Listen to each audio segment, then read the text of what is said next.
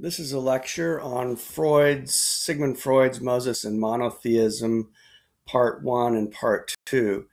Now, in this lecture, we're only going to be dealing with the first two parts of his argument, which he wrote early on before he left Vienna and relocated or immigrated to London in the context of Nazi persecution. And the second part deals more with, he revisits some of the theses that he first introduced in his book Totem and Taboo a number of years earlier. Now, on the same channel, I do have two lectures on Freud's Totem and Taboo, which also work fairly extensively with Moses and monotheism from the third part of this book, where he goes more deeply into questions related to what he calls the father horde, and the brother clan. And so that material is covered, but it's not covered in this lecture. In this particular lecture, we're going to be focusing very specifically on the question of what Freud does with the historical biblical figure of Moses and the argument that he sets forth, which has spawned a great deal of commentary and criticism since it was first published. Now, this was the last book that Freud published, or the last book that Freud wrote, anyway. And it's interesting to note that it has proven to be very compelling, not only for people interested in psychoanalysis, but also for Egyptologists as well, who have been inspired by this book and by some of the theses that he sets forth. So it's a controversial book, but it has been also a very influential book. And it certainly is one that remains relevant today as scholars continue to write entire book-length commentaries on it and see how it applies to the situation of the world that we live in today, as opposed to the context within which this was written in the early days of World War II, prior to Freud's death. So as you can see here, here's a picture of Sigmund Freud. He lived from 1865 to 1939. Now, Totem and Taboo, which he revisits in this text, many of the theses that he sets forth, again in part 3, not so much in parts 1 and 2, which we're going to be exploring here. That was published, 25, 26 years before this particular book was written, but he finds that many of the theses that he set forth in Totem and Taboo still quite compelling. But this book, Freud even himself describes it as a kind of a novel, and indeed it reads something like a novel or something like a detective story. And Freud is studied today perhaps even more in literature departments than in departments of psychology, and he is a very interesting writer just from a sheerly literary perspective. But this was one of the last things that he wrote. And as Edward Said is going to argue in his book Freud and the Non-European, it is an instance of what Said is going to call late style, which is a kind of a style that he argues that is that one finds in the later work of, say, for instance, Said's cites the composer Beethoven, who writes his later compositions are very idiosyncratic and almost seem to be written for himself with a certain kind of indifference for his audience. And so in this sense, they can seem to be inaccessible to those who are looking at them from the outside, because they can be quite difficult. But whether or not this qualifies as an instance of late style, I think there's aspects of Said's argument that are relevant here. But at the same time, it remains quite readable. At least the first books, are parts 1 and part 2. Part 3 does get a little bit more dense and a little bit more difficult. And so I think that's more representative of what Said is calling the late style in Freud. But in any case, he's a quite enjoyable writer to read. And I want to note here, as we're getting started, that I'm presenting these ideas for those who are new to the thought of Freud. So we're not going to go terribly deeply into questions of psychoanalysis. We're just going to look at the question of what he does with the historical personage of Moses. And let's note here from the beginning that the reason why Freud had to flee Vienna and migrate to London was because he was Jewish, and the Nazi Party regarded his psychoanalysis, they described it as a Jewish science, in effect. And so, Freud is writing, again, as a Jewish man, but this is relevant as well, because even though he's writing as a Jewish man, what he says in this text is something which he's quite aware his Jewish readers may not be terribly happy about, particularly those of his readers who are observant in their spiritual orientation to Judaism, because his thesis is quite provocative, and it overturns many of the basic ideas that one has held for centuries and centuries about the prophet Moses and who he was in Judaism and in the three Abrahamic traditions more generally, because let's remember as well that Moses is an important figure not only for Jews, but he's also an important figure for Christians and for Muslims. So again, the context of the narrative as composition is, it's the early days of World War II. And, Freud did not live to see what happened with the death camps, with the concentration camps. He sensed the disaster on the horizon, but he didn't live to see it come to fruition. He died, prior to the conclusion of the war. And as you can see here, if you look on the map where Germany is, well, Hitler himself was from Austria, and in March 1938, he annexed Austria to Germany and made it part of the Nazi German empire that was growing at that time. And so it just simply became impossible for Freud to continue living in Vienna, and for many others who are practicing psychoanalysis. And although not all of those practitioners were Jewish, many of them, in effect, were, and the Nazi Party looked down on psychoanalysis as a kind of a Jewish science. And I think in part this is linked to the fact that question for Freud, especially of circumcision, was so important to psychoanalysis. The trauma that is circumcision is central to, for instance, Freud's theory of, say, the castration complex, for instance. So in any case, the Nazis and Hitler didn't like psychoanalysis much, and they didn't like Jews either. And so Freud, he fled to London, and that's where he died, and he didn't live there he didn't live much longer beyond his immigration from Austria to London.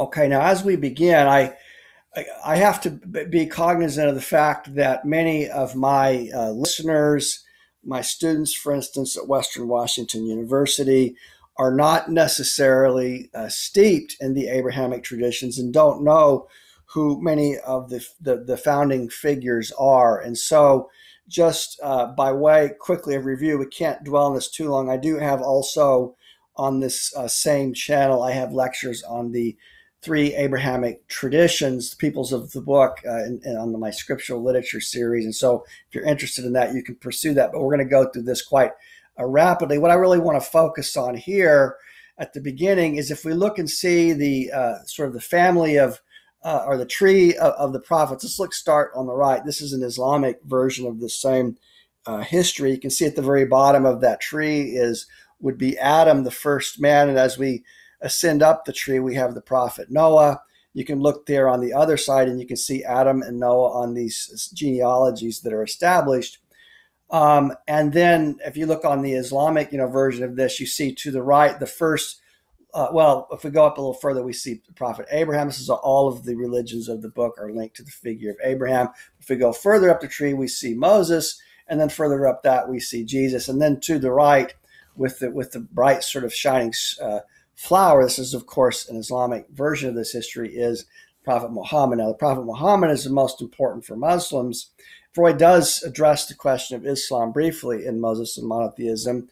And but for Jews, Moses really is the most important figure. We can say in effect that if the Prophet Muhammad in Islam is in effect the seal of the prophets, there are prophets after Moses. There are no prophets after Muhammad if you're Muslim, but none of the prophets for Jews, none of the prophets that come after Moses are as significant as Moses, because it's Moses who is given the law, and he's the lawgiver, receives the Torah and Talmud on Sinai. So he's a particularly important figure, but again, not only for Jews, but also for Christians and for Muslims. Now, if we look on this genealogy to the left, we can see, we have Adam, there's Cain and Abel. The story, Cain kills Abel. And then Adam has another son named Seth. And Seth, that Noah comes from the lineage of Seth, as you can see. And then this is Noah. This is the figure of the flood, when the earth is filled with water and everybody is killed except those on Noah's ark. And he has three principal sons, Shem, Ham, and Japheth. Okay, now I wanted to mention Shem especially because when we think about Hitler and anti-Semitism, we can think of the etymological root of the word Semite comes from this word Shem, Shemite. So to be Semitic is Shematic, and so to be anti-Shematic or anti-Semitic would be to be anti all of those descendants of Shem. Now, it's worth noting, too, that the term anti-Semitism is commonly associated with anti-Jewishness, particularly in Europe and the United States. But being Semitic as a kind of ethnic identity is obviously not limited to the Jews as well, but also, say, for instance, will include Arabic peoples who are also Semitic in this sort of mythological genealogy or biblical genealogy that's handed down to us. Now, if you look down a little bit further, for instance, you can see Shem, that Abraham, who is the figure that all of the Abrahamic traditions trace their lineage back to, is an ancestor of Shem, who would be his grandfather, in fact, and his three, or would be in the lineage in any case of Shem, and his sons, his two oldest sons are Ishmael and Isaac. And Ishmael, if you're Muslim, if you're, let's say, in the Hashemite lineage, if you're Arabic, like the Prophet Muhammad, you trace your lineage. Prophet Muhammad traces, and the Hashemites trace their lineage from Muhammad to Ishmael to Abraham, and whereas Jewish peoples trace their lineage to Abraham through his younger son, Isaac. Now, Isaac's mother was Sarah. Ishmael's mother was Hagar, the Egyptian. So, but in any case, they're both linked to Abraham ethnically as well as spiritually, and they're both Semitic or Shematic. So when we hear this word Shematic, we want to think of Semitic, and the Nazis that Sigmund Freud were confronting were anti-Semitic. And one of the things that really is in the backdrop of this text, the historical context that we find Freud meditating upon, is what is the basis? Why is there so much hostility to Semitic people in Europe? And he's speaking as a man who is himself Semitic, or a man who is himself Jewish, who's lived, almost at this time 80 years in Vienna. Now he has to leave his home. And so he's really, the whole question of who Moses is and what is Moses's identity is linked in some sense for Freud to this puzzle or this problem of anti-Semitism that he sees very, very clearly on the rise in Europe. And this is not just a theoretical matter for him. This is something that has affected him personally. Now, as you can see here are some propaganda posters from this period, and you can see some of the terrible propaganda that is associated with Jewish people. Like in the middle, you can see there, tuberculosis, syphilis, cancer, and then on the far left, you see a kind of a devil figure who is, carrying the Talmud, which is called here the recipe book of the devil. So the Talmud itself, which is a holy book if you're Jewish, is described in this anti-Semitic, these posters and literature that circulates as literally demonic or evil. Now, again, for those who are not Jewish, the Torah would be the first 5 books of what Christians call the Old Testament. Pentateuch is another word for that. But in Judaism, the Torah is the written law and the Talmud is the oral law. Both were transmitted or believed to have been transmitted to Moses on Sinai. So the Talmud itself, you can see, is being stigmatized in this anti-Semitic poster. Now, prior to Freud, we have the figure of Theodor Herzl, and we're just going to mention him in passing here. I do have on the same channel a lecture on Theodor Herzl's book, The Jewish State. But as you can see here, Herzl lived from 1860 to 1904. So, he would have died, many years or many decades, 3-4 decades before Freud in any case. And his book, The Jewish State, which outlines the case for Zionism, which I'll read you a quote from in just a minute, would also be at the backdrop of this. So we want to bear this in mind when Freud speaks of Jewish nationalism in Moses and Monotheism. He's thinking of the rise of Zionism inaugurated by Herzl. And so it's not only the question of Nazism and anti-Semitism that forms the historical context of this book that Freud writes, but also in the backdrop of this is the growing Zionist movement that was that Herzl was in some sense the architect for. At least he provided a written blueprint for Zionism, and Freud, we're going to see, was ambivalent about Zionism. We find there are different points in Freud's life where he said things about Zionism that were, relatively affirmative, and then he said things that were also quite hostile. But in this particular text, he doesn't exhibit a whole lot of sympathy for Zionism. He's quite critical of it. This is a point that Edward Said is going to pick up on in his book, Freud and the Non-European, as well. But so I'm not going to dwell too long on this, but I just want you to be something in the backdrop of your thinking about this text that Freud produced in terms of it forming the historical context, because Freud was certainly very much aware of it, and he's aware of his Jewish audience, his Jewish readers, and not just his Jewish readers, but his Jewish readers who are looking towards the ideas of someone like Herzl as a possible solution to the problem of anti-Semitism in Europe.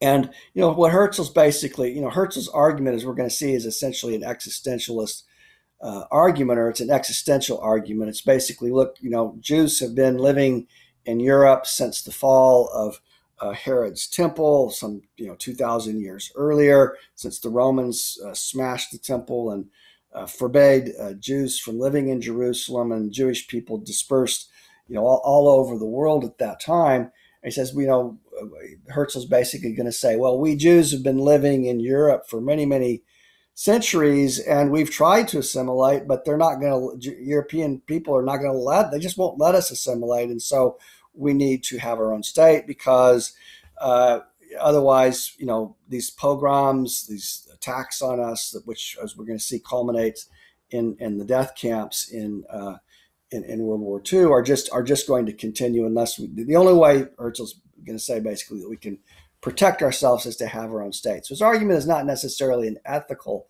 argument; it's more of an existential argument. We'll return to that, but let me just read a couple of quick quotes from Herzl's book. He says, "The Jewish question persists wherever Jews live in appreciable numbers. Wherever it does not exist, it is brought in together with Jewish immigrants. We are naturally drawn into those places where we are not persecuted, and our appearance there gives rise to persecution.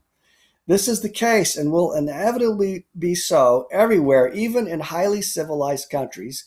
See, for instance, France, which has a history of anti-Semitism, so long as the Jewish question is not solved on the political level." So you can see he's searching for a political solution to the problem of anti-Semitism. And basically, he's going to conclude that if the Jews need their own state, that's the only way that one is going to be able to escape the kinds of ongoing persecution that are taking place. Here, let's continue. He says, therefore, I believe that a wondrous generation of Jews will spring into existence. The Maccabeans will rise again. And let me, just for context, the Maccabeans are those who, when Palestine was colonized by the Greeks, Hellenized, and let's say, for instance, a statue of Zeus was built in the temple in Jerusalem, the Maccabeans were a tribe of warlike figures who came in and cleansed the temple, and in a military way drove out their colonial oppressors. And this is what is, for instance, celebrated at Hanukkah. So he's saying, yes, once again, there will be a rise of Maccabeans, which is to say militant, fighting Jews will rise up.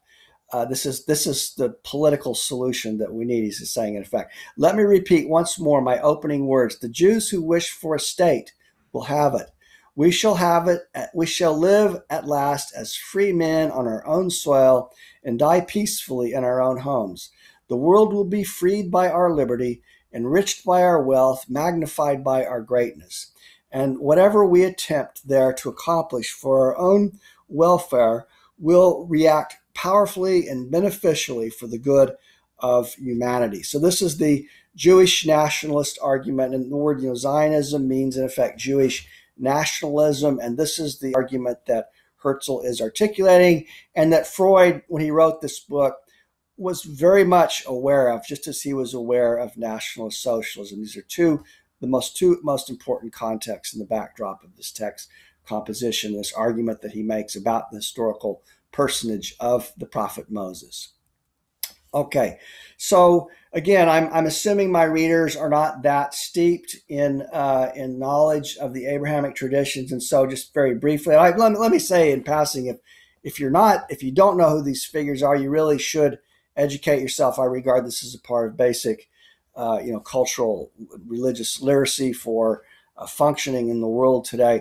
But again, Moses, if you're Jewish, Moses is the most important prophet. And we can see here, if we look at the dates from, this would be the Orthodox rabbinical Judaic version of the dates of Moses's life. And of course, Freud's going to be wondering, if was Moses even a real person or not, or was he a legend, was he a myth? But according to rabbinical Judaism, he was indeed a real person, and he lived from 1391 to 1271 BCE, or before the Common Era. So this would be, let's say, 1400 years before the birth of Christ, and some 3,400 years ago from where we are now in history. Now, as you can see on the far right, there's Charlton Heston as Moses in the popular 50s film, The Ten Commandments, receiving the law on Mount Sinai, the Ten Commandments. And in the middle, you have a Michelangelo sculpture, very famous sculpture of Michelangelo made of Moses, the lawgiver. And there, next to the ark, or an image of replica of the Ark of the Covenant, which is what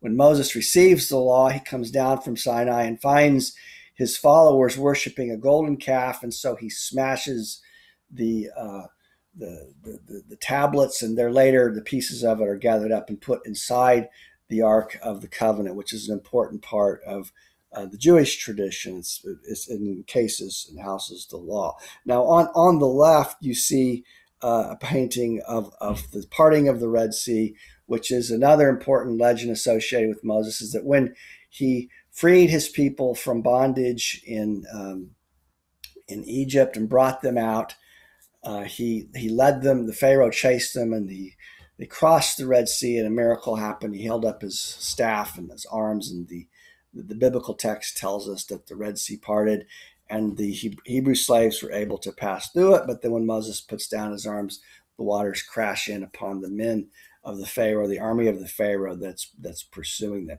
So these are just a few of the stories associated with Moses that one finds in the book of Exodus in the biblical text. Now, here's what Freud has to say at the beginning of this. Now, bear in mind the context that we've just been discussing as we listen to Freud speak here. Freud's going to say at the very opening, to deny a people the man whom it praises as the greatest of its sons is not a deed to be taken lightheartedly. This would be Moses, especially by one belonging to that people, Freud himself. So here he says, here I am, a Jewish man who's denying to the Jewish people that the greatest of its sons, Moses, is even Jewish in effect, as we're going to see, in his argument that Moses is an Egyptian. No consideration, however, will move me to set aside truth in favor of supposed national interests. Okay, now there's another point worth stopping on. This little phrase here, no consideration, however, will move me to set aside truth in favor of supposed national interest. Now here, he's alluding very specifically to the Zionist movement, which, remember, Israel does not form until after World War II. It was not, it had not formed at this time. And so what he's basically saying is that, there might be people, Jewish readers, especially Zionist readers, who would say, look, even if you're right, Mr. Freud, you don't have to say it. Don't say it because there's too much at stake right now. We're trying to get a nation state off the ground that's a Jewish nation state. And so maybe we should just, maybe it's best to just be silent on this question.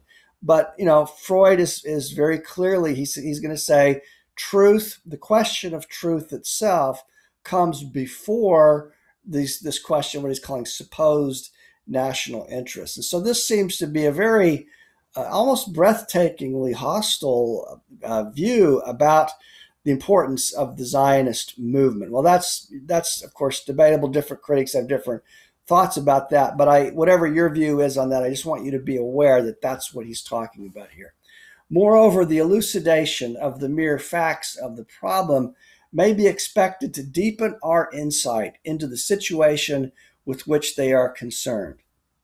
The man Moses, the liberator of his people, who gave them their religion and their laws, belonged to an age so remote that the preliminary question arises as to whether he was a historical person or a legendary figure. Although the decision lacks final historical certainty, the great majority of historians have expressed the opinion that Moses did live and that the exodus from Egypt, led by him, did in fact take place. Okay, so Freud is going to seem to be affirming this idea that yes, indeed, Moses was a historical personage, not a mere legend, and there was some kind of exodus from Egypt that took place, and this is what he's going to be exploring. Okay, now the thesis that he raises, is that Moses was not a Hebrew slave, as he's described in the biblical text of Exodus, but he was in fact himself an Egyptian. This is basically going to be Freud's thesis. And this thesis, which is very provocative, very controversial, is going to have a great number of consequences or implications. And I just want to, we can't talk about this except in passing, but I just want you to be aware that there is a vast literature out there that has been spawned by this thesis that Freud advances in Moses and Monotheism, that Moses was indeed an Egyptian. Now, if you look to the far left, Jan Assmann wrote a book called Moses the Egyptian. Now, Jan Assmann, along with Eric Hornig, is one of the most prominent and respected Egyptologists who work in the field of Egyptology. And he's written an entire book exploring, Freud's proposition that Moses was an Egyptian. And he takes it very seriously. And as a trained Egyptologist, finds much about Freud's views to recommend them. And so even though Freud is not an Egyptologist, he's a psychoanalyst, here we find an Egyptologist affirming much of what Freud has to say. And so if you're interested, I do recommend this text. Jan Assmann is a very interesting scholar, and this is a very carefully constructed text that has many, many provocative questions involved in it. Now, others, I have another lecture in this same series on Edward W. Said on the far right on his book Freud and the Non-European, where he's going to examine very carefully the argument set forth by Freud in Moses and Monotheism. But the three texts in the middle, Freud and Moses, Freud's Moses, and Archive Fever, these are all written advancing, and they're by Jewish authors, and they advance the idea that Freud was perhaps more Jewish than many people give him credit for, and what which is to say, in effect, that like Peter Gay, for instance, who's a very prominent scholar of Freud, has written a book called The Godless Jew, which has argued that Freud was an atheist, and that he ethnically, yes, he was Jewish, but in terms of his own spiritual religious identity, that he was a very staunch atheist and was not, didn't see himself as being, religiously Jewish in any way. And these texts explore this. And for instance, Freud's Moses by Yura Shumali in the middle makes a very strong and carefully argued case that Freud, this being the last book that Freud wrote before his death, that we find in it Freud, in some sense, rethinking his Jewish identity and perhaps even affirming aspects of it that he did not affirm in some of his more Enlightenment, rational, secular work throughout his career. And this was proved very inspirational, for instance, for Derrida, who does a very careful reading of Freud's Moses by Yura Shumali in his book Archive Fever. And then Freud and Moses is a more historically oriented approach, also very interesting look at these same questions. So I don't want to suggest to you what's the right view on this. I just want you to be aware that there's a lot of debate out there on this question of what's going on in this text, and many critics have responded in very different ways to it. Freud's Jewish readers, for instance, Jewish scholars have responded to it, say, differently than those who want to see Freud as a more rational Enlightenment thinker.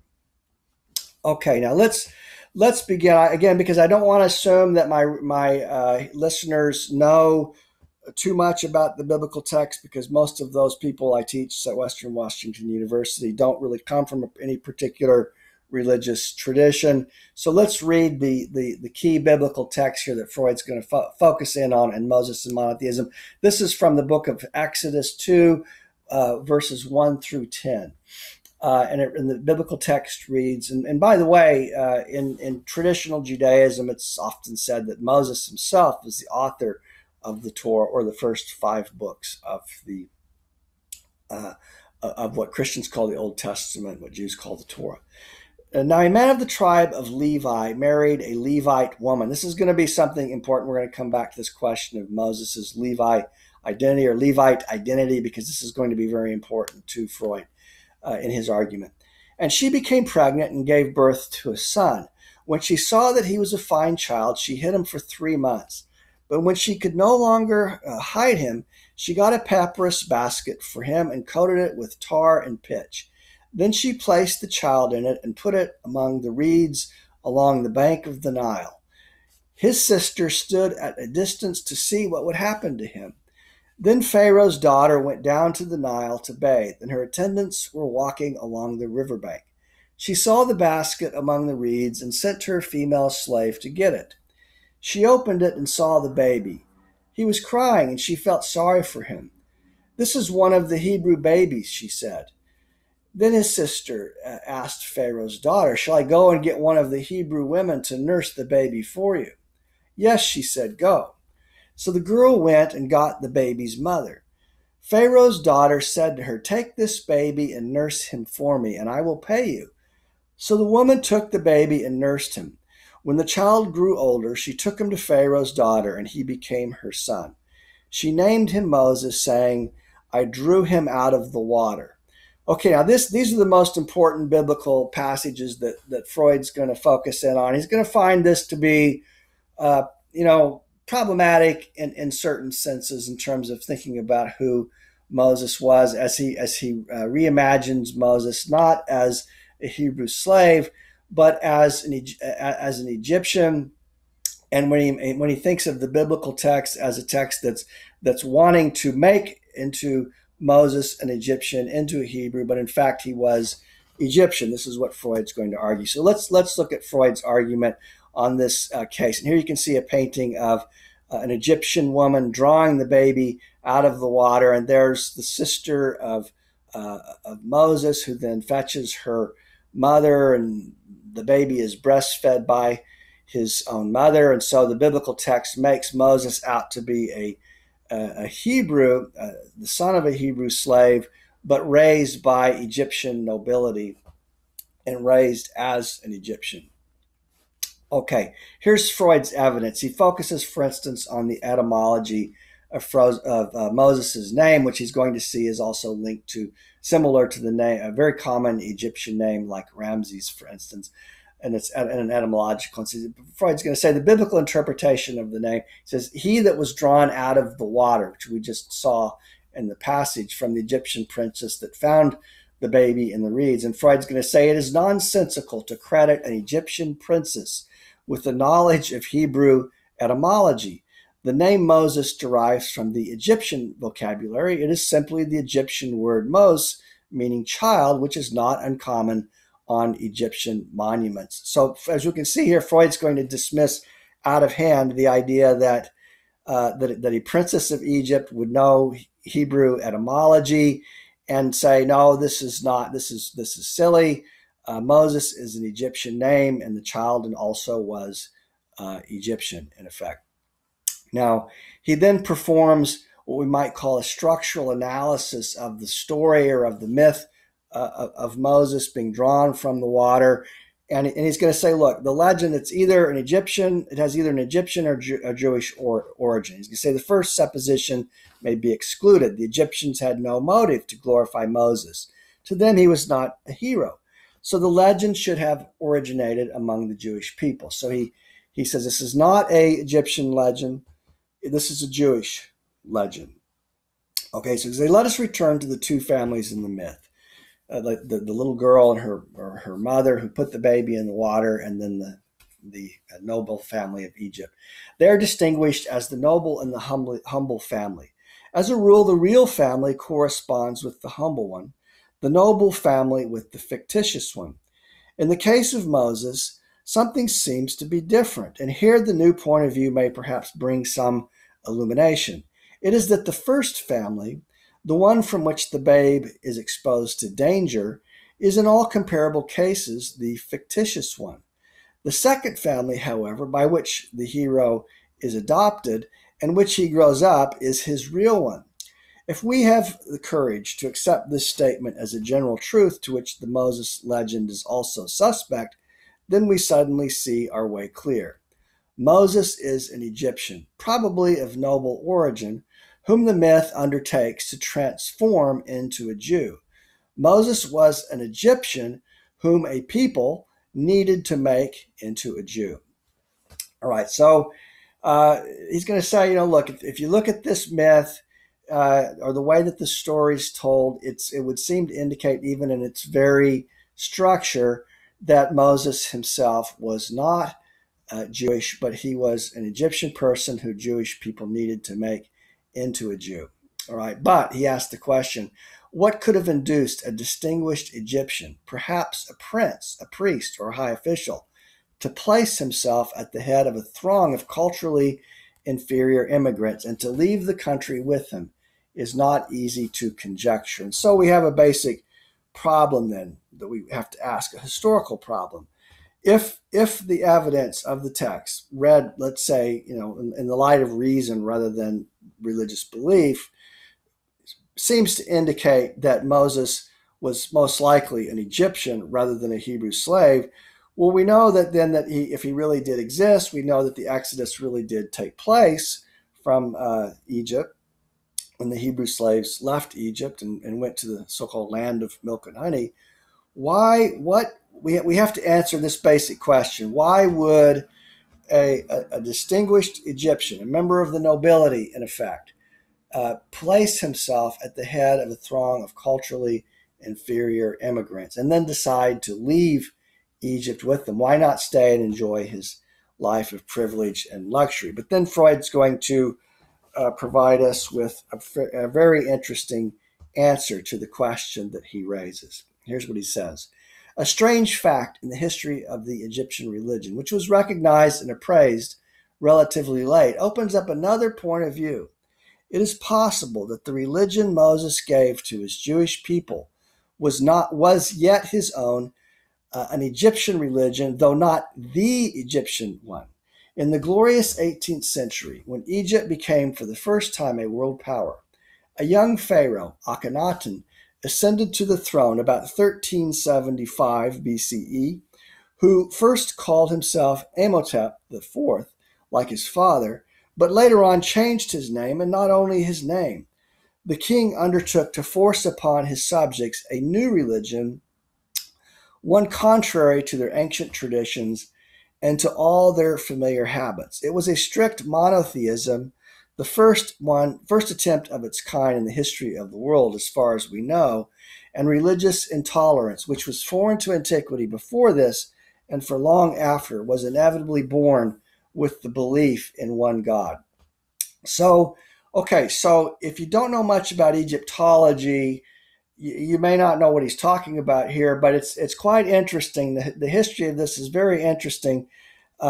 Remember, again, the Rosetta Stone, which was discovered, by the army of Napoleon in the aftermath of the Napoleonic conquest of Egypt, and which provided the way to crack the code of the ancient hieroglyphs so that they could be read. And let's remember, the knowledge of how to read hieroglyphs was lost for almost 2,000 years, and suddenly the hieroglyphs could be deciphered. And so it's only been relatively recently. Remember, we think of the context of when Freud was born and when he died, the knowledge of the hieroglyphs was only very, very recently gained. And so a lot of history was learned in that period. And one of the things that was learned was that the strange history of this pharaoh Akhenaten, who is, again, setting aside the question of whether or not Moses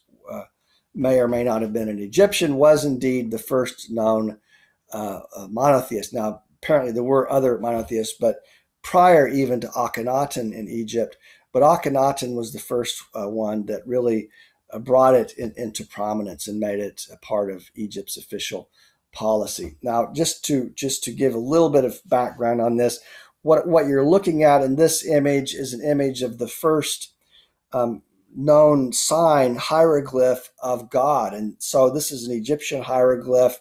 It is a flag wrapped in or a stick that's wrapped in a flag or wrapped in a cloth. And so we think of the very first hieroglyph or sign, writing in effect to signify God. It's interesting that it is a flag in effect. Now, this is partly because for the ancient Egyptians, the temples of the Nile were the places where the gods dwelled. They would dwell within the temple, and the flag would be the flag of the temple, which would mark the place of the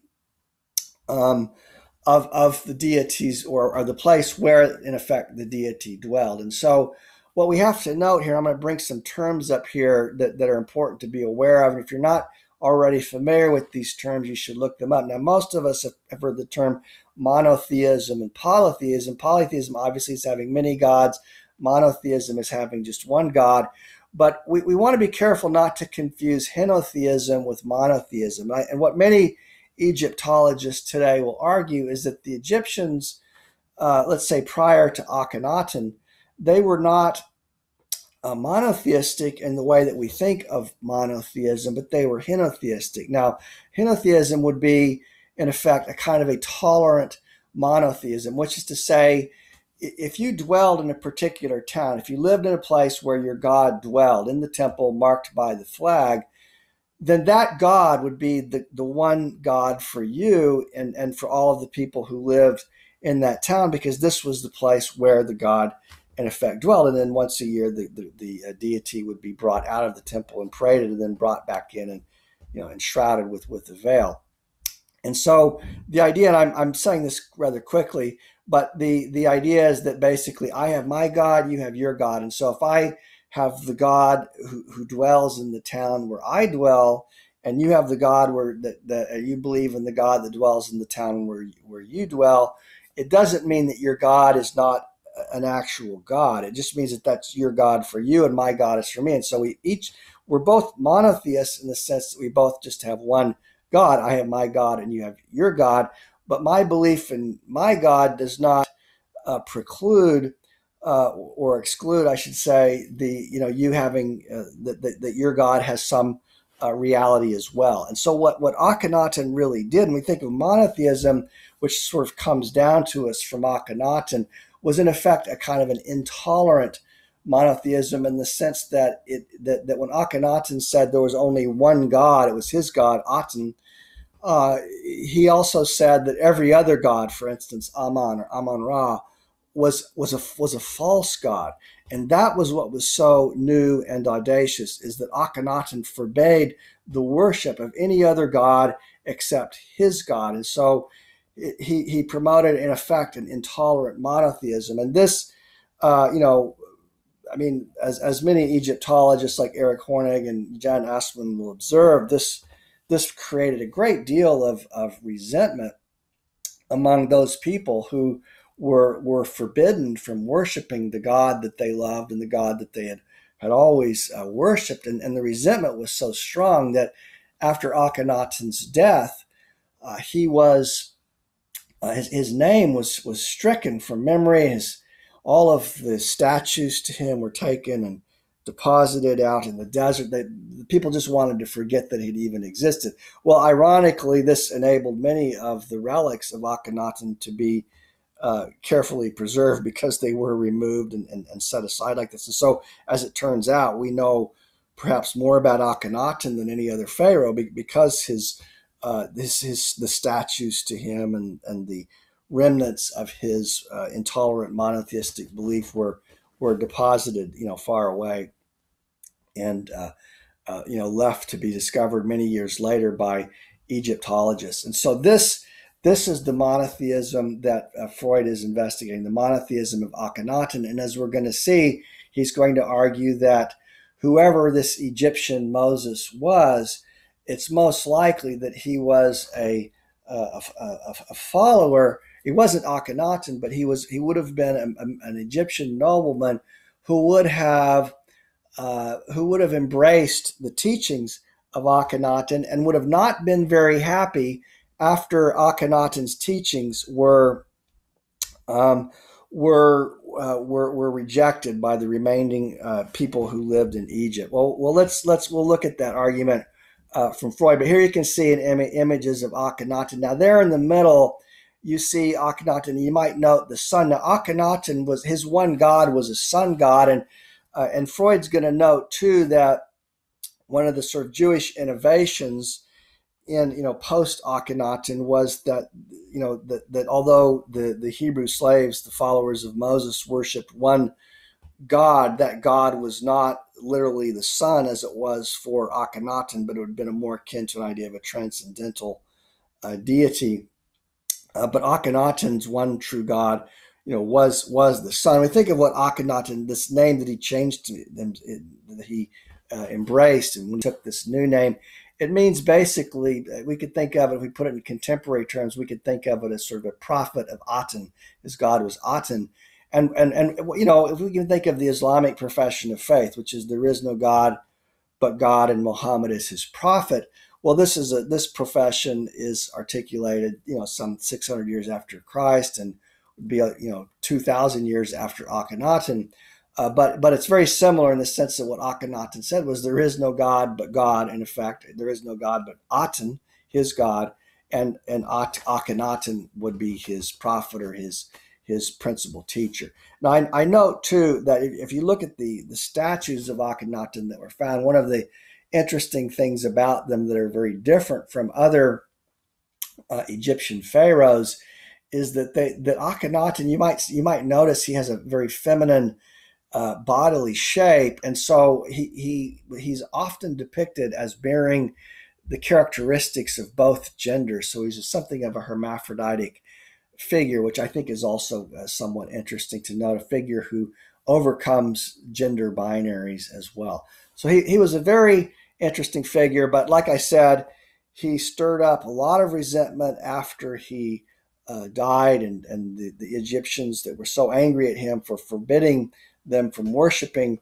their preferred deities wanted to forget that he had ever existed. But for Freud, this would not have been the case with this Egyptian Moses, who wanted to keep the Akhenaten religion alive, and this would have been a primary motive for his willingness to lead these group of Hebrew slaves out of Egypt on the Exodus to this new promised land.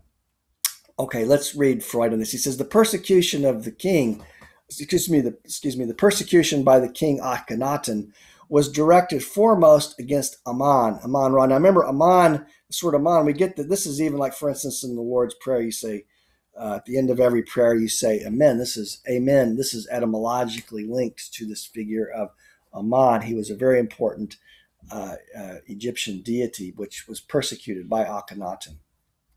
But it was not just him, other deities too. Everywhere in the empire, the temples were closed, services forbidden, and the ecclesiastical property seized.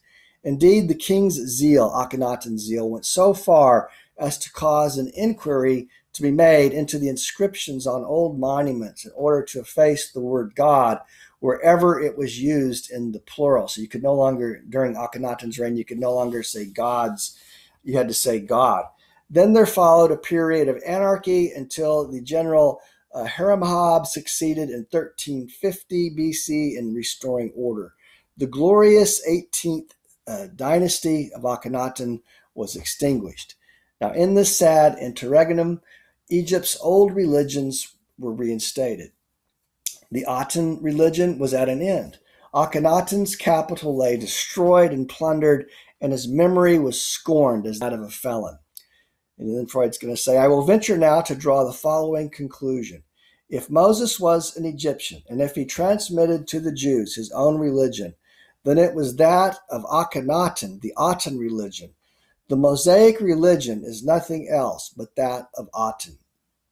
Okay, so now you can see why he's saying, he's at the beginning of the text, he says, this is a very bold undertaking because I'm denying the Jewish people, of which I'm one, he says, of their most important prophet. I'm saying that their most important prophet was not even Jewish, but was Egyptian. And this is a very audacious claim indeed, a very provocative and audacious claim.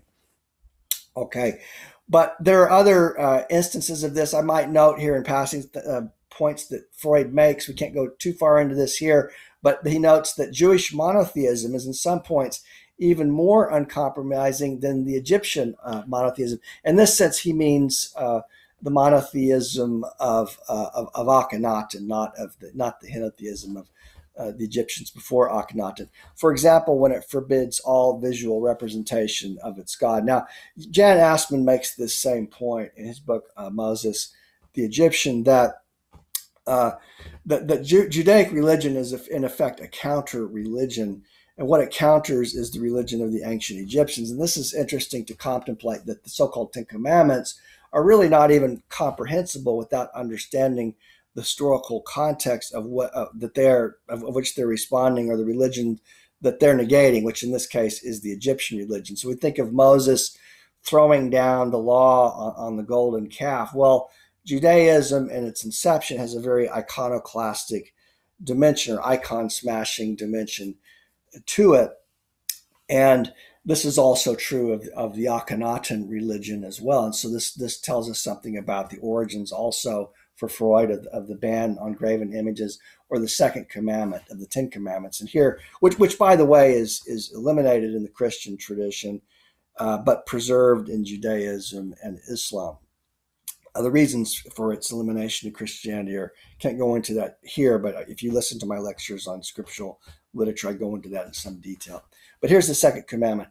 Thou shalt not make unto thee any graven image or any likeness of anything that is in heaven above, or that is in the earth below, or that is in the water under the earth.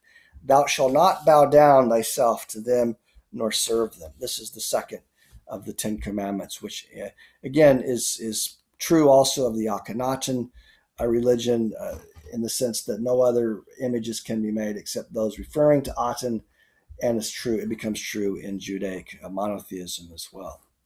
Now here you can see an image, a painting of Moses with coming down with the law that he receives on Sinai, the Ten Commandments, and finds that in the time that he's been gone, getting the law on the mountain, his people have slipped back into this worship, this idol worship. The Egyptians commonly had statues to calves, much like the calf that's being constructed. And so this would be a kind of from Moses' perspective, they were regressing to the religion of the Egyptians that he was trying to get them to stop, worshiping. Okay, another important innovation that comes into Judaism through Egypt is circumcision. And this is a really important part of Freud's argument, is that while circumcision is historically associated in the biblical tradition with the Abrahamic covenant, it's in fact far older than the Abrahamic covenant. It goes back to ancient Egypt and even prehistory. So the ancient Egyptians commonly practiced circumcision, although it's tends to be identified with the Abrahamic covenant in both, say, Judaism and Islam as well. In fact, it was a very common practice among the Egyptians, and the suggestion here then is that it becomes a part of Judaism because of the influence of this Egyptian Moses. Here's what Freud says. He says, Moses gave the Jews not only a new religion, it is equally certain that he introduced the custom of circumcision. In the biblical account, circumcision dates the custom back to the time of the patriarchs as a sign of the covenant concluded between God and Abraham. The fact remains that the question concerning the origin of circumcision has only one answer. It comes from Egypt. Herodias, the father of history, tells us that the custom of circumcision had long been practiced in Egypt, and his statement has been confirmed by the examination of mummies and even by the drawings on the walls of the graves, in Egypt. And indeed, that's true. If you look to the left here on the top and the bottom, you can see a papyrus of circumcision, and an image on the bottom on the Temple Nile and temples of the Nile.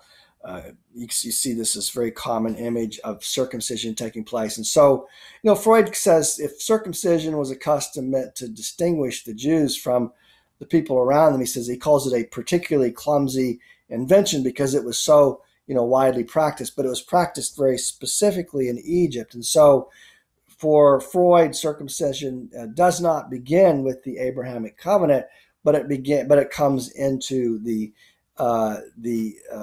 Judaic religion via Egypt and the influence of the Egyptian Moses. Now, to the right, you see on the top, you see an image of a medieval painting of the prophet Abraham, who is circumcising himself as a part of the covenant. We can't get into that here, but that's a very, very important part of the passage in the book of Genesis, and the idea of covenant as being, the circumcision being a sign of the covenant or a sign of the promise becomes a major feature of the Judaic tradition, and it remains there today. That's true today, and it's true of the Islamic tradition as well, which is linked to the Abrahamic. In Christianity, circumcision is superseded by baptism, but one still, in that case, speaks of circumcision of the heart, say, for instance, in the Pauline tradition. So if you study any of the Abrahamic traditions, you have to spend some time meditating on the question of what circumcision is. And this is also a very important part of psychoanalysis, too, at least in the way that Freud articulates it. But here, Freud's arguing again that it comes into Judaism via this Egyptian Moses. He states, if Moses gave the Jews not only a new religion, but also the law of circumcision, he was no Jew, but an Egyptian. And then the Mosaic religion was probably an Egyptian one. If we place Moses in Akhenaten's period and associate him with the Pharaoh, then the enigma is resolved, answering all our questions. Let us assume that Moses was a noble and distinguished man, perhaps indeed a member of the royal house, as the myth has it. He must have been conscious of his great abilities. Ambitious and energetic, perhaps he saw himself in a dim future as the leader of his people. In close contact with Pharaoh, he was a convinced adherent of the new religion, whose basic principles he fully understood and had made his own. With Akhenaten's death and the subsequent reaction, he saw all his hopes and prospects destroyed. Moses' active nature conceived the plan of founding a new empire, of finding a new people to whom he could give the religion that Egypt disdained. This is all very theoretical. It's a very interesting yarn that he spins, but it's underwritten by Freud's years of training in psychoanalysis, and it's one again, as I said, that many Egyptologists have found to be compelling. But he approaches it kind of like a detective story as he's trying to uncover the truth about who Moses was, but he's not doing it with the appeal to religious authority, but with the appeal to reason, in effect. Now, one other important aspect of his argument that he makes is the question of the Levites. He's going to associate Moses with the Levites. Now, here you can see, again, another genealogy of the 12 tribes of Israel. Now, Israel was the name that Jacob took after he wrestled with the angel. If you see here, Abraham, Sarah, then down to Isaac and Rebekah, and there's Jacob. Now, Jacob had two main wives, Leah and Rachel, and then they had servants whom he had relations with as well. But out of these unions came what come to be known as the 12 tribes of Israel in the biblical text. You'll find this in the book of Genesis. Now, if you look from Jacob, who becomes Israel, and the word Israel means wrestler, one who wrestles with the angel, which is the new name that he gets. You can see that his wife Leah, her third son, is Levi. And so this is said to be the lineage, the link to Jacob from which Moses comes. Now, when the Israelites go into Egypt originally in the time of the famine, their Jacob's preferred son is Joseph. You can see him there, number 11, Joseph. And there are many stories in the Bible and the Quran about Joseph. And in fact, when they return to the land of milk and honey, they're said, or to Palestine, after many years of living in Egypt, they're said to bring back the body of Joseph with them. But Moses does not trace his lineage through Joseph. It's said in the biblical text to come through Levi. And this question, the Levites are this priestly caste in Israel, and in the literature, the scriptural literature of Israel and the Judaic tradition. And so Freud is, wondering about this. And so he's going to have, just like with the question of circumcision and the figure of Moses, he's going to have a very interesting thesis about the question of the Levites. Let's see what he says. He says, among the greatest riddles of Jewish prehistoric times is that concerning the antecedents of the Levites. They are said to have been derived from one of the 12 tribes of Israel, the tribe of Levi. But no tradition has ever ventured to pronounce on where that tribe originally dwelt or what portion of the conquered country of Canaan had been allotted to it. All right, so that's the traditional view. But he's going to say, now our supposition, or Freud's supposition about the person of Moses, suggests an explanation. It is not credible that a great gentleman like the Egyptian Moses approached a people strange to him without an escort. He must have brought his retinue with him, his natural adherents, his scribes, his servants. These were the original Levites. Tradition maintains that Moses was a Levi.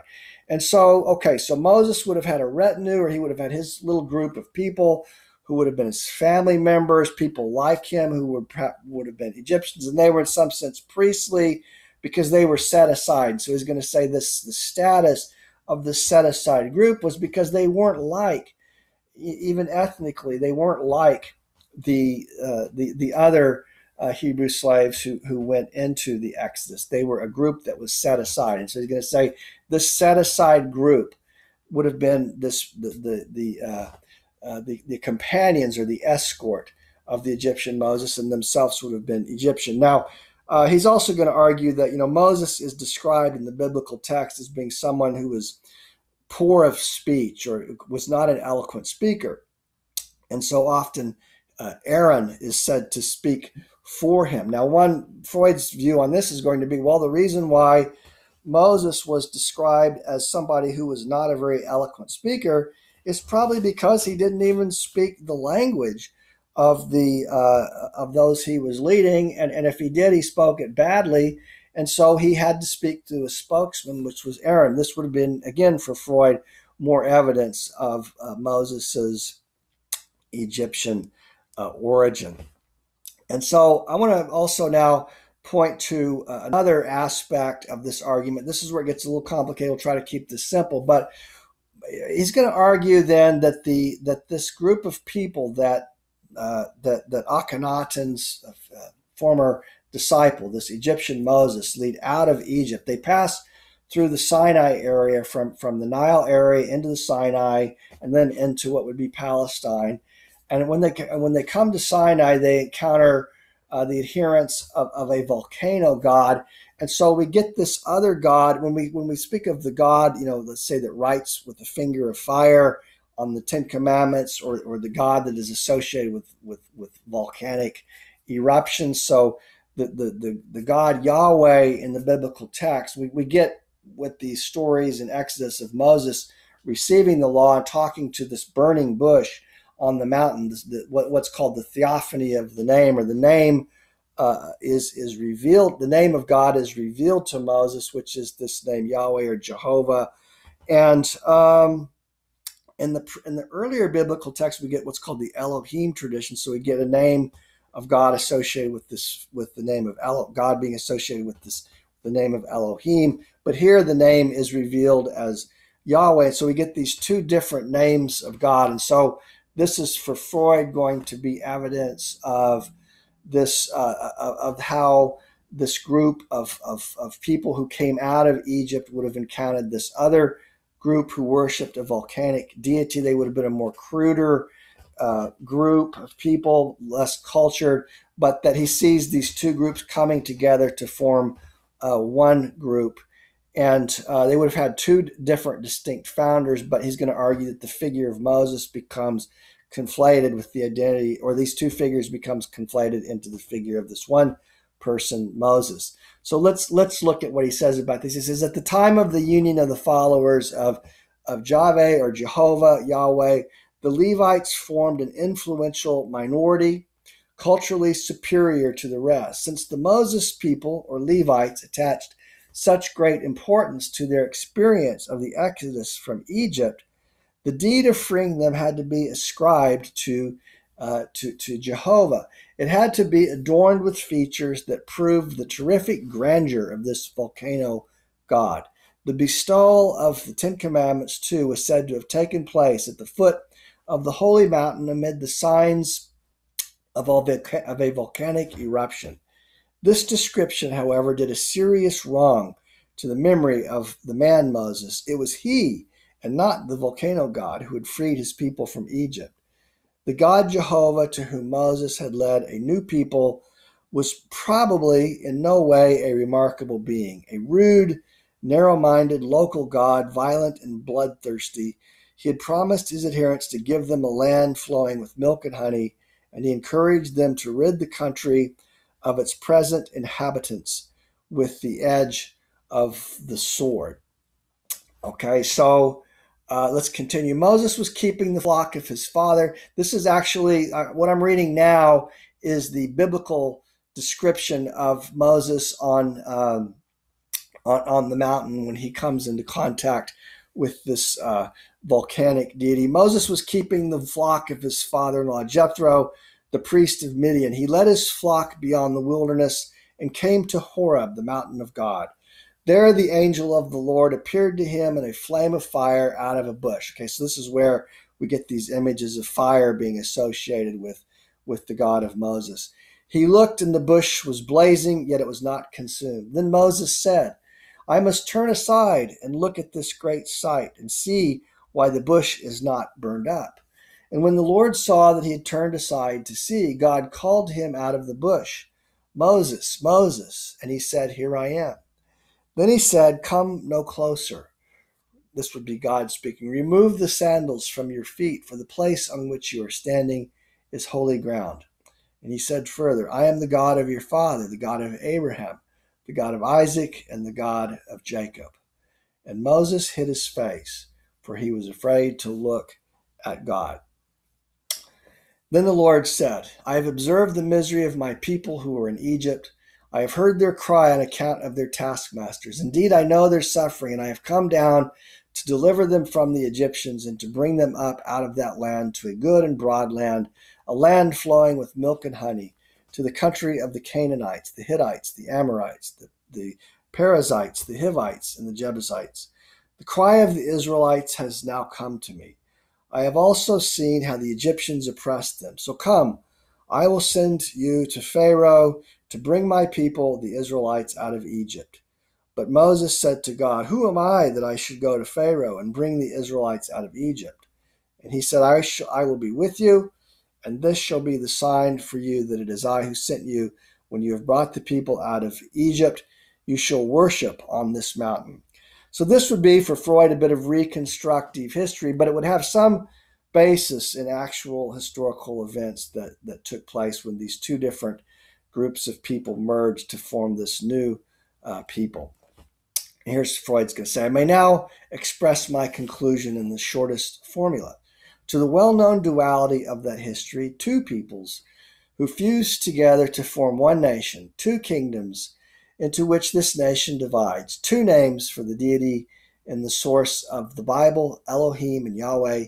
We may add two new ones, the founding of two religions, the first one ousted by the second, and yet appearing victorious. Two founders of religion who are called both by the same name, Moses. So now let's look here on this map. You can see what the geographical territory looks like that we're talking about here. And as you can see, there's the Nile, and then there's the Sinai Peninsula. This would be where this volcanic deity would have been located. And then, as you can see in the red there, this is going to later be identified as this is a biblical rendering of the description of what the borders of Israel would have been in terms of how the Promised Land was described in the biblical text. This is something that we'll need to come back to. But the so-called land of milk and honey would be in what is today modern-day Israel, Palestine, the West Bank, those borders there. Where for instance, it's on the border of modern-day Israel and Jordan, but on the Jordanian side, where Moses was said to have finally disappeared. And you can visit there. There's that's part of the tours that people take to the Holy Land. And you can see there in the middle, you can see where the Amarna Akhenaten religions were located. So I hope this will give you some sense geographically of what this land is that we've been talking about from Freud's lecture. So, all right, so let's look at it. We'll take a couple of concluding remarks here. Now we're not in this lecture. We're not focusing on book 3 because we're only looking at parts 1 and 2. Part 3 of this book would take us in a very different direction. But again, I do have lectures on that you can watch if you're interested. But here we find after Freud ventures this very provocative thesis, the situation for him gets worse in terms of him, and it finally leads to where he has to flee Vienna and go to England, where he concludes this book in London, the first part being written in Vienna. But this is the concluding remarks of this lecture. But the quote that I'm taking is from the first pages of part 3, where he says, "We live in remarkable times. We find with astonishment that progress has concluded an alliance with barbarism." He's talking here about the rise of the Third Reich and what's happened in Germany in the post. This period of enlightenment has happened in Germany as well as in France, but now he says something terrible has happened in Germany. place of the Enlightenment has receded into a kind of a barbarism. He says, formerly I lived in Vienna under the protection of the Catholic Church. And I feared that by publishing the essay, the one that we've just been discussing on Moses, I should lose that protection. And then suddenly the German invasion, Nazis, broke in on us, and Catholicism proved to be, as the Bible has it, but a broken reed. In the certainty of persecution, now not only because of my work, but because of my race, I left with many friends the city from which early childhood through 78 years had been home to me. So he says formerly, he had a hard enough time being persecuted because of his controversial ideas, and Freud, of course, even today remains a controversial figure. But now he faced this other form of persecution just simply because of who he was, not because of what his ideas were, what his so-called race was. But this leads him to ponder more on the motives for anti-Semitism. He says the deeper motives of anti-Semitism have their roots in times long past. They come from the unconscious. It's a very prominent Freudian thesis, the existence of the unconscious, ideas that are repressed, buried in the unconscious that continue to influence us, even if we're not aware of it. And I'm quite prepared to hear that what I'm going to say will at first appear incredible. I venture to assert that the jealousy which the Jews evoked in other peoples by maintaining that they were the firstborn, favorite child of God the Father has not yet been overcome by those others, just as the latter had given credence to the assumption. Furthermore, among the customs through which the Jews marked off their aloof position, that of circumcision made a disagreeable, uncanny impression on others. The explanation probably is that it reminds them of the dreaded castration, an idea of things that their primitive past, which they would fain forget. Okay, just very briefly to unpack this.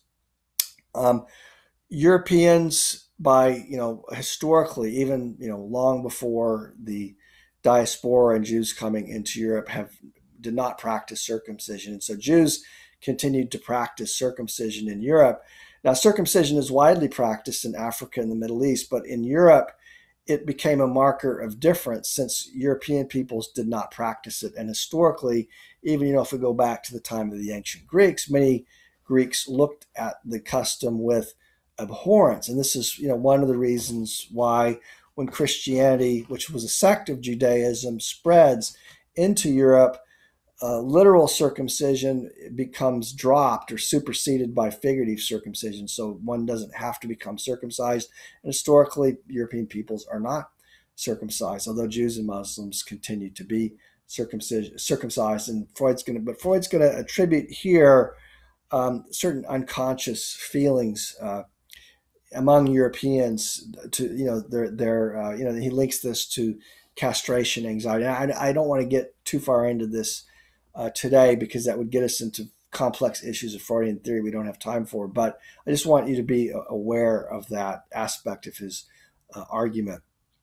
And then he's going to say, and I think this is what's most important for our purposes, we must not forget that all the peoples who excel in the practice of anti-Semitism, because Christians only in relatively recent times, sometimes forced to it by bloody compulsion.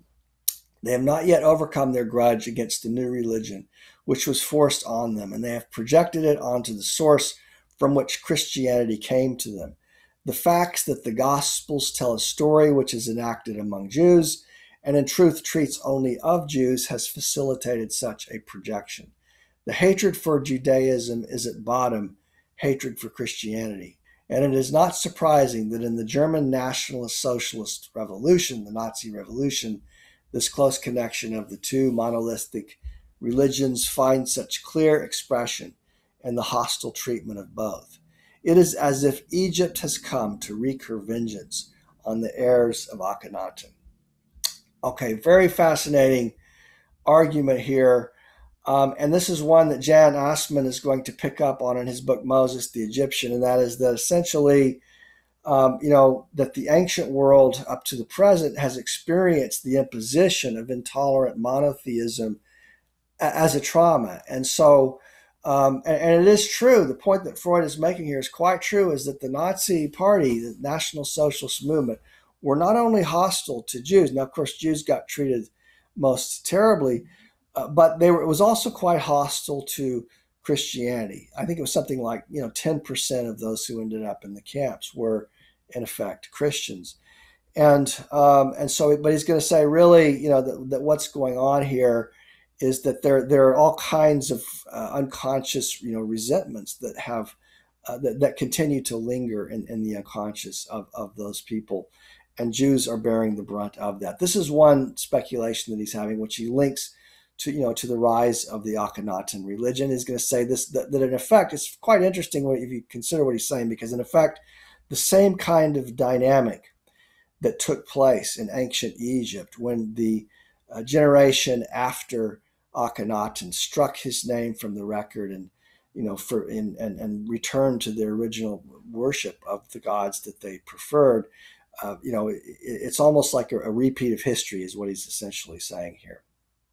Okay, well, we're at the conclusion of this lecture. I'm just showing you here. These are some images of the Freud house in London. This is Freud as an old man as he migrated to London. This is where he went to from Vienna, and it's still there. You can visit this museum in London. And I would also, just in closing note, just let me remind you, I have 3 other lectures on this channel on Freudian animal metamorphosis and Freud's Totem and Taboo. And I also have a Q&A session on Freud and Derrida. And all of these address the argument that is set forth in Book 3 of Moses and Monotheism, which is also linked to Freud's book Totem and Taboo. So I'm not covering that in this lecture, but I do have other lectures here on this channel that you can watch if you're interested in learning more about that.